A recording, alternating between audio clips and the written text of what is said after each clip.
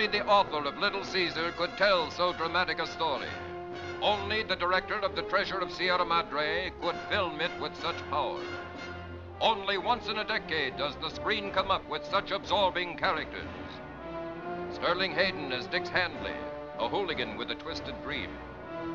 Jean Hagen as Doll, the dime-a-dance dame who wanted to share that shabby dream. Let me go with you. Please, Diks, please.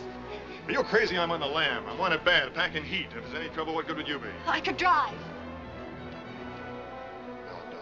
I'm wanted on a killing rap. You know what that means. I don't care. I just want to be with you. Louis Calhern as Emmerich, the big-time mouthpiece with crime on his mind.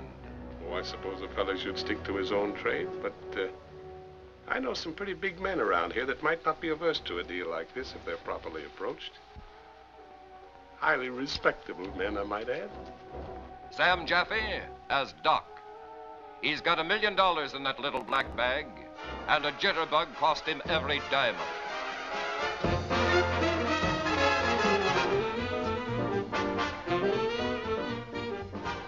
Marilyn Monroe as Angela, the easy-living, green-eyed blonde.